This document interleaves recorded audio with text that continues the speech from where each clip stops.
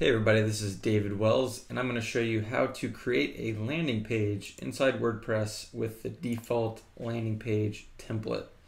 So once you have the plugin installed, go to Add New Landing Page, and you'll see this menu here. As you can see, there's a ton of different options that you can kind of like weed through. If you don't have any of these templates in your plugin, you can download them from the store. But the plugin comes with some base templates, and we're looking at the current theme here. So I'm going to select that. I'm going to name this landing page, hit enter. That'll save the page. Now we have the default settings up here, so I'm just going to add in a heading. I'm going to add in some content as well, and I'll show you a little trick here. So there is a insert default content, so I'm going to go ahead and click that. That will insert kind of some dummy text that I can edit, and this is a landing page kind of template that I'd recommend following just because it's easy to read, and we've tested this in terms of conversion rates and what have you. So now that I have my default content in the landing page, I'm going to go ahead and insert a form in the landing page form area. So I'm going to go ahead and create a new form. So I'm going to go ahead and use the standard form here. You can edit the fields and what have you in here or delete anything. So I'm going to remove last name, and there's what our form looks like. I'm going to go ahead and name this landing page test. Give them a redirect URL, and we'll just go ahead and redirect them to our home page here. And then I want to get notified, so david@inboundnow.com. So notify me of anybody filling out this form. There are some other form options, so changing the layout, changing how the labels look, changing the submit button text, so get this now, exclamation point. And you can customize the width as well. So there we have it. So we've created our new form. I'm going to go ahead and click save and insert. So now we have our form shortcode in the landing page form area. You can use Gravity Forms or Contact Form 7 or whatever form tool you want to use.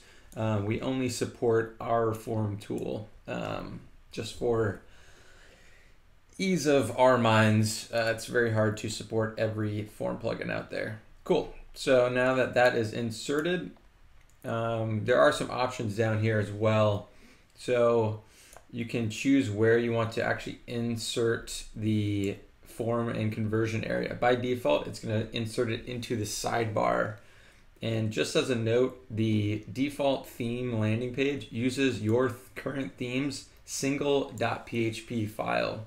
So if you want to make edits to that, you would create a landing page -single.php file in your theme, and there are some documents on that on docs.inboundnow.com. But I'm going to go ahead and leave those. There also is a setting to hide or show the navigation, so we're going to hide that. That's something that you want to do on a landing page anyway to increase conversion rates and not let the person out of the landing page when they're on it.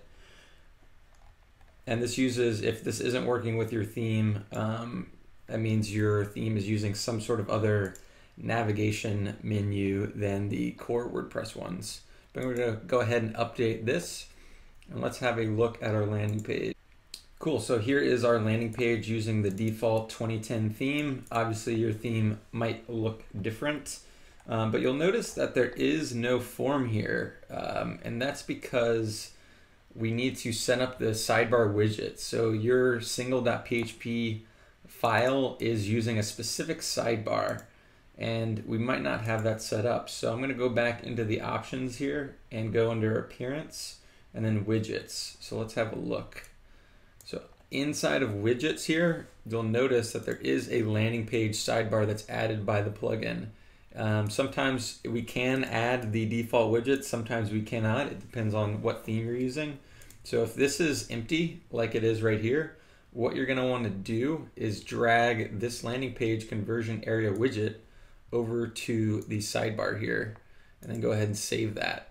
Now that I have that saved, if we go back into the landing page, what we will see is that form there. So there is our form in our landing page. And that's it in a nutshell. If you're trying to make customizations to the landing page, again, what I recommend is creating a single .php file. And if I show you here real quickly in docs, what you'd want to do is jump to the landing page docs, and under the developer documentation, creating a custom theme integrated single dash landing page.php. There's an entire video tutorial on how to do this with your current theme, and you can go ahead and set that up. Basically, it's copying the existing single.php file, creating a new file in your theme, that's single dash landing page.php, and using that. Other customizations, if you're not trying to get that in depth with creating your own theme enabled landing page, what you can do is hide some of this stuff with CSS, so custom CSS. So if I right click and inspect any element on the page, so let's say, so for example, I don't want entry posted date on this page. So this has a class of entry-meta, and I recommend using Google Chrome to do this stuff. But what I can do is actually copy this rule. So I'm going to copy this rule right here, and let's launch the visual editor so you can see what we're working with here. So here we have a minified version of the landing page options. I actually recommend using this to create your page so you can see what you're working with. And what I'm going to do is scroll all the way down to the bottom under custom CSS. So under custom CSS, you can go ahead and paste in this rule. And so this is controlling a bunch of different things, but actually what we want to do is change this to display : none, and then we'll do important, which means absolutely this area will disappear. So I'm going to go ahead and click update all, and this will reload, and there we have it. That area is gone. So I want to remove two other pieces here. So let's do the same thing. So right click and inspect the elements, and let's see here.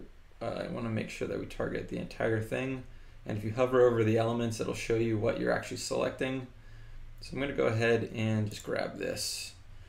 So I'm going to go ahead and grab this rule right here, scroll back down to the custom CSS, paste this in, and again, display none important. Make sure you have a semicolon at the end of your rule, and make sure that you have an opening and closing brace under your rule. And then there's one more thing I want to hide, and that is the powered by WordPress. Even though we love WordPress, we want to keep it out of our landing page right here. So I'm just going to go ahead and grab the class site info. And what I can do is for classes, it's a period and then whatever the name is. So again, we'll do opening, close brace, display, none, important.